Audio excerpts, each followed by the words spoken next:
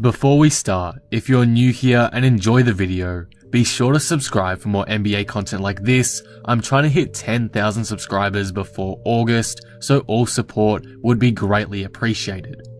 Be sure to leave a like as well if you enjoy, it really does go a long way. The 2020 NBA season has been a unique season, to say the least. As we all know, due to everything that is happening in the world right now, the NBA season was suspended, and now, finally, after 3 long months, it is confirmed to return by the end of July, which is great news for us NBA fans. Many new debates have sprung out now due to the way the rest of the season will be run in that bubble environment in Disneyland, Orlando. One of those debates is that the champions of this season will have an asterisk next to their name due to the unique circumstances of this season, and many believe that due to it, in comparison to other championship runs of recent years, this year's one will not be seen as valuable or great. In my opinion though, I completely disagree with that, and I personally believe that the asterisk should be seen as a good thing, and it's why I believe the 2020 NBA champions, whoever they may be, will have one of the greatest title runs of all time. In today's video, I will be explaining my reasons behind why I think that the 2020 NBA championship should be seen as one of the best ever, and why it shouldn't be disregarded due to the different environments it is in. Again, if you're new here and enjoy the video, please be sure to subscribe to help me hit 10k, but with that all being said, let's get right into this. The first reason why I believe this season's championship will go down in history is because of the large break that was taken. The NBA has been suspended for about 3 or 4 months now, which is insane as that's the equivalent of an NBA off-season. This will obviously have a large impact on NBA teams coming back, as all the built-up momentum from the season won't matter anymore, and they'll have to refine the chemistry with their team, get back in the groove of things, etc., as the majority of players will probably be quite rusty, at least to start off. Due to this break, things become a lot tougher for NBA teams. Refining that chemistry they had in February and March may take some time, making it harder for all teams to play high-quality basketball. Overall, having this off-season in the middle of a season basically just makes things tougher for every team coming back to the bubble NBA restart. So whoever wins it can pride themselves on how they came back.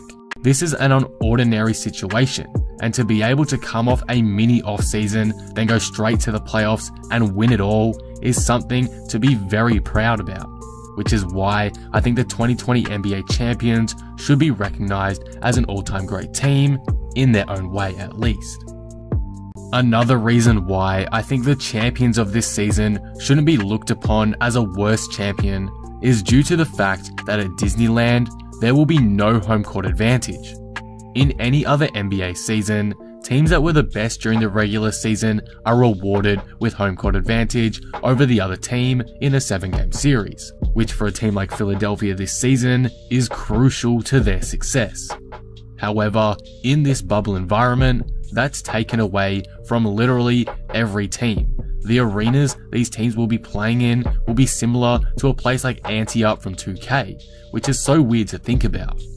You may be thinking that this makes the champion worth less than a regular champion from a normal season in the past, as the top teams who work so hard for a home court advantage no longer get one, and that could be considered unfair.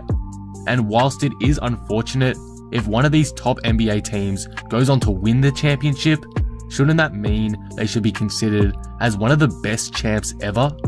Because unlike any other NBA champion in the past, except for the Houston Rockets back in 1995, no team has ever won the championship without having home court advantage for at least 1 round, and I think that differentiates this year's potential champs from the Rockets back in 95 is that they won't have home court advantage for a single game. I know it goes for all teams, but my point still remains. Playing at a place you've never played at before with no fans to cheer you on and boost your morale can be an incredibly hard place to win at. and it's why I believe this year's premiers shouldn't be looked down upon at all, and really should be looked at as one of the greatest championship teams ever. The third and final reason why I believe this championship matters so much is because it's arguably the toughest one in history for a team to win. Due to the crazy climate the season is now in, it's just made things so much harder for teams to prepare and be ready to compete for a title. At any moment, one of their players could go down with the virus, meaning they'd be out for a minimum 7 days. And if that happens at a critical time during the season, it could be costly. Due to that, and the other two things I mentioned earlier in the video, the team that perseveres and makes it out on top shouldn't have an asterisk next to their name for a bad reason. After all they've been through, with all the changes made to the season just as it hits its peak in the playoffs, the NBA champions of 2020, whoever they may be, should receive a lot of love and shouldn't be discredited for their effort. Whilst the way they win it will be a bit different to other years, it doesn't mean it should be looked as less great or worthy compared to other titles in the past.